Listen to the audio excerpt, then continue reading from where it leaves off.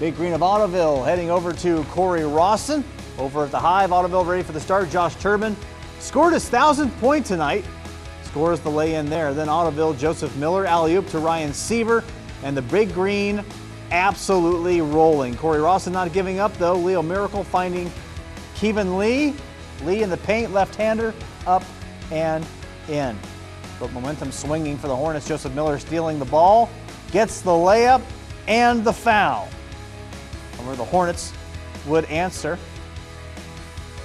after the and one. Corner three, Lance Kisseberth knocking that one down in the corner. Then how about another basket? This time Grant Bacon getting it down low. Nice bucket by him. But Turbin on this, Euro stepping on the Hornets.